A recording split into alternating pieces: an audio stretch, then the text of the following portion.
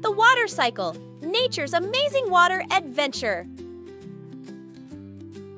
Did you know that water is always moving around in a big cycle? It's true.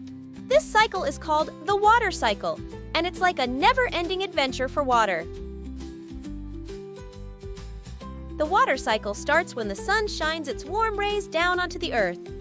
This heat makes some of the water in rivers, lakes, and oceans evaporate into the air. Evaporation is when water turns into invisible vapor. Once the water vapor is in the air, it rises up and forms clouds.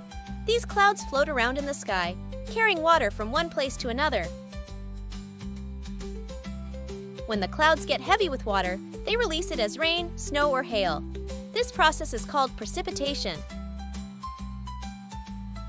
When the rain falls, it soaks into the ground or flows into rivers and streams. Some of it even goes back into the oceans. This water then starts the cycle all over again by evaporating into the air when the sun heats it up. The water cycle is important because it helps plants grow, fills up our rivers and lakes, and gives us water to drink. Without the water cycle, our planet wouldn't be able to support life as we know it.